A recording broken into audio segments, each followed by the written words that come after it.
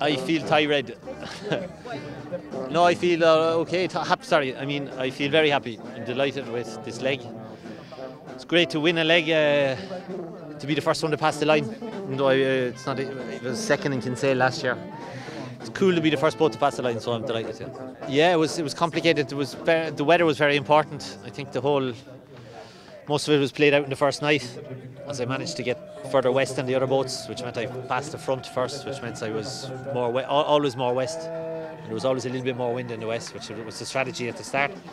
But then even then, yeah, once we were coming back across the Bay of Biscay, the wind was all over the place. It kept shifting about 40, 50 degrees left, right, up and down. So there was a lot of hard work. A lot of hard work. All 3 all-nighters. So, yeah, and then once I got to Royan, and there was not a whole lot of boats around, that it was looking good, and the wind came in as well, so that was happy. I actually ran aground. The boat I went a bit too close to the sand and ended up hitting a little bit of sand, but yeah.